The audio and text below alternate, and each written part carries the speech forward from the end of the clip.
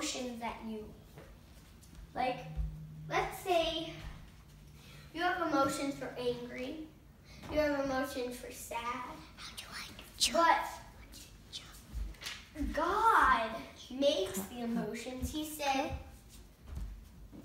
I don't know what emotion you're feeling, but whatever emotion you're feeling, if it's angry, if it's sad, I'm gonna bless you.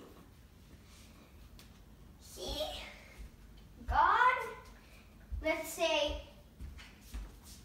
someone gets put in jail that did something bad.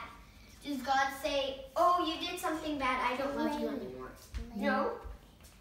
He said, he blesses them, and he said, I hope you never do that again. And he said, and he kisses them, and he says, I hope you never do that again. Amen? Amen.